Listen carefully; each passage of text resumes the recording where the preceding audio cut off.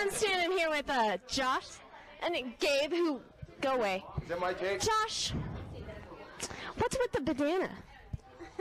You said that wrong. I know. Bandana. Bandana. Bandana. Bandana. How about Turn it off. Turn it off.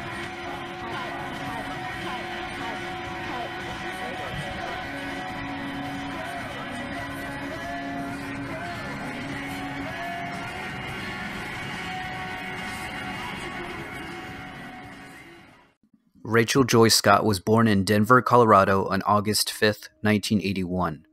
She was the third of 5 kids, born to Daryl Scott and Beth Nimmo.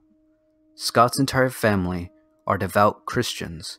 Her father was a pastor at a church in Lakewood, Colorado, and worked as a sales manager for a Denver-based food company.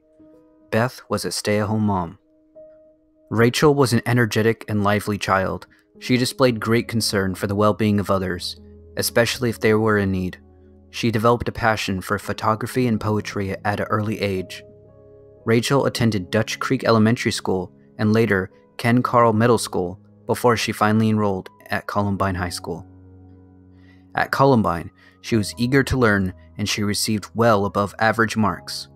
She had a special flair for music, acting, drama, and debate. Rachel was described as a very straightforward individual. If people asked her questions, she would answer them directly. She never wavered in her faith in Christianity either. She was very active in her Celebration Christian Fellowship Church, helping to set up events and such. Rachel was also an aspiring actress. She had the starring role in the Columbine School play called The Smoke in the Room, and was in the process of even crafting a new play that she planned to partake in her senior year. In March 1993, she visited the church that her aunt and uncle attended in Shreveport, Louisiana, and chose to commit herself to Christianity. By April 1998, 5 of her closest friends at CHS had distanced themselves from her because of her overbearing commitment to her faith. Because of her beliefs, she was occasionally subjected to mockery by several of her peers, including Eric Harris and Dylan Klebold. Rachel documented this in a letter to a relative a year to the day before her death. The letter included the words, "Now that I have begun to walk my talk, they make fun of me. I don't even know what I've done. I don't even have anything to say, and they turn me away. I have no more personal friends at this school, but you know what? It's all worth it." There are many occasions throughout Scott's adolescence where her family observed her praying both at church and at home. Her mother said that her daughter would usually pray on her knees, with her head bowed, her hands upon her face, and that often, these particular prayer rituals brought tears to her eyes. In one instance, Rachel was writing a prayer for one of the future perpetrators of the Columbine High School massacre.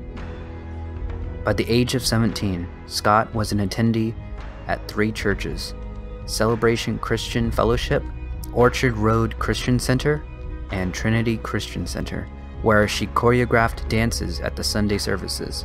Rachel wrote in her journals that her spiritual awareness developed greatly through attending this youth group, and she became known as a leading advocate within it. Rachel had several issues with her self-esteem though. During her years at Columbine, her family described Rachel as being blind to her own beauty. Rachel, although popular among her peers, would occasionally resist certain social events with her friends out of fear that she would succumb to the temptation of drinking alcohol. Rachel had a serious relationship with the boy, but she chose to end it over concerns that might develop into a physical one. Rachel was the first person to be shot in the Columbine High School massacre. She was shot 4 times with the High Point 995 by Eric Harris and passed away shortly thereafter. She was eating lunch with her friend Richard Castaldo on the lawn outside the west entrance of the school. Castaldo was also targeted and he was shot 8 times. He was permanently paralyzed from his injuries. Rachel Scott quit smoking at the request of Nick Baumgart, who later took her to the prom. If she hadn't quit, it's quite possible that she would have been at the smoker's pit during lunch instead of in the line of fire. The other shooter, Dylan Klebold, had actually known Rachel since kindergarten and had even been the sound tech for a talent show that she performed in 1998. When the sound broke down, it was Dylan who saved their performance by hooking up a reserve tape deck. Rachel had been performing a mime dance, Watch the Lamb, which portrayed Simon of Cyrene, who carried Jesus across along part of the Via. 2 days after the massacre, Craig Scott appeared on the morning television broadcast of The Today Show for an interview with anchorwoman Katie Couric. Isaiah Scholl's father was also present at this interview. Couric later recalled that the interview was one of the most memorable and even spiritual experiences that she had ever had. Rachel was buried at the Chapel Hill Cemetery in Littleton on April 24, 1999, following a 2-hour service held at the Trinity Christian Center.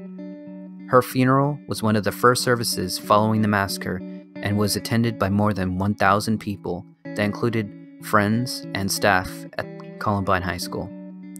The Reverend Porter began the service by addressing the congregation with the question, "What has happened to us as a people that this should happen to us?" He then addressed the solemn crowd with a speech that included references to Scott's pious character, kind nature, and love of her fellow human, before stating, "You have graduated early from this life to a far better one, where there is no sorrow, violence, or death." Rachel first received a journal as a Christmas present from her mother in 1997. She began to regularly populate her journal with her thoughts and life experiences over the next 16 months, often addressing her entries to Christ, whom she repeatedly referred to in these entries as her best friend. The journal entries also include many poems, drawings, and prayers, in addition to accounts of her efforts to welcome new students to her school, and of her offers of friendship to students who had been considered outcasts, those regularly subjected to mockery because of ailments or a handicap. Scott offered her continued support to all these people, and willingly met or talked with them, conveying her continued friendship and support. Rachel's parents were inspired to write a book named Rachel's Tears. It was about their daughter, her faith, her inspirational journal entries, and the impact of her loss on their lives. The book was published on the first anniversary of her death. 2 more books were to follow. These were inspired by their daughter and her legacy as well. They were called Rachel Smiles, The Spiritual Legacy of Columbine Martyr Rachel Scott, and The Journals of Rachel Joy Scott, A Journey of Faith at Columbine. These books were published in 2001 and 2002, respectively. Both parents have expressed their hope that those who did not know their daughter would find inspiration in the book's description of the principles their daughter had during her life.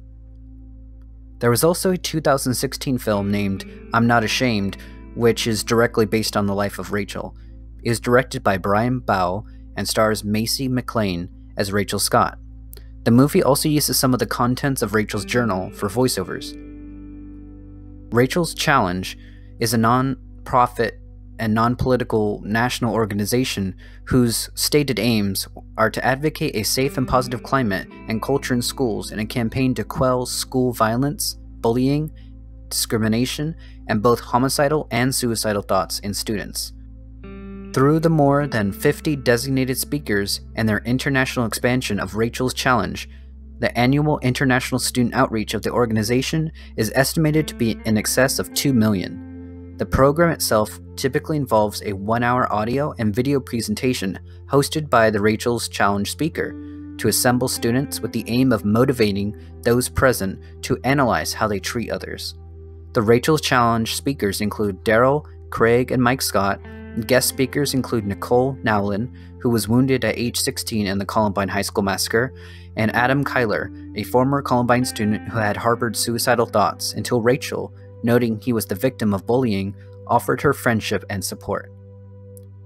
Overall, Rachel Scott was a very influential student at Columbine. She had many friends and always made it her mission to spread positivity wherever she went, always reaching out a helping hand to those who needed it. Her friends and family were devastated to have her leave so early on in her life, but the impact that she had on the people around her is truly outstanding and will never be forgotten.